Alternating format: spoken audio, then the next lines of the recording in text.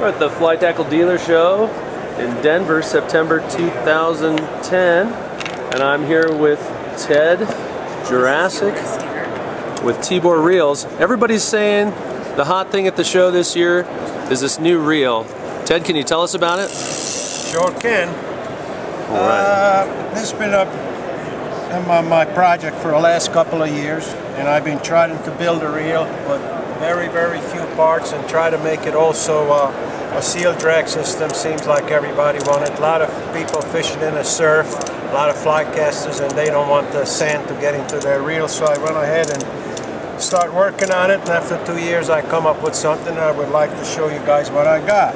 All right. The first thing, what you're going to notice on this reel, which is very important, you got the drag back all the way, and if you try to take the fly line out of your reel to strip some line out to start casting, you could see you could never ever no backlash on here, so you're not going to have any problem with lines on the floor, the reel backlash, and you got to start to cut the backlash. Right. This is a quick change reel, and the way that works, you just take this knob and then the spool comes off. Now you could see this knob, you never lose it, because the way it's made, it just can't come off. Excellent. Now I'm going to show you how little parts in this reel, because the less parts you put in a reel, the less problem you're going to have it on a field. So what I try to do is make a reel with hardly any parts. So let me just show you the inside of this reel.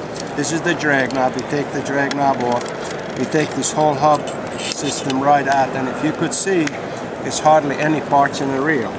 Wow. Now I gotta tell you how this thing works. I need to put my glasses on so I can see okay.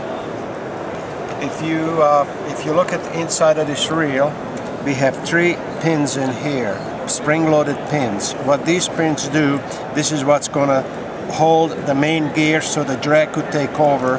When the fish runs with the line, then these 3 pins hold this main gear.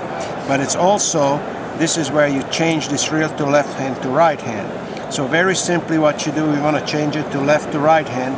Take a small screwdriver, you push that on this pin, turn it 180 degrees, you let it up, the pin comes back up, you do it to all 3 pins, and now it's a left hand wind or a right hand Wow, wind. that is great. You don't have to take nothing apart, you don't gonna lose little screws or little springs, it's very easily be changed. If you take this whole hub assembly, this is the main gear, this is a cork drag. I believe cork is the best drag material. We put grease on it, this is the seal. We put grease on the inside of the hub, we put back the gear. The seal is always lubricated.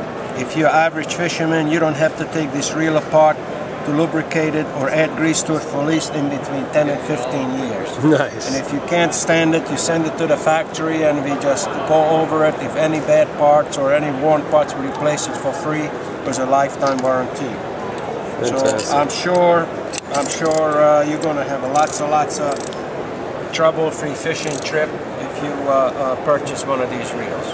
Well, Ted, thank you so much. It's a real honor to have you tell us about this, and congratulations on your anniversary. Well, thank you very much. All right.